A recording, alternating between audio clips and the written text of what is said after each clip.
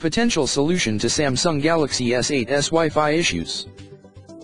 Turn the device and the router off for at least 10 seconds, then turn them back and retry the connection. Go to Settings, Power Saving, and ensure that this option is turned off. Use the Wi-Fi analyzer to check how crowded your channel is, and switch to a better option. Forget the Wi-Fi connection by going to Settings, Wi-Fi, and long tapping the connection you want, then selecting Forget. Re-enter the details and try again.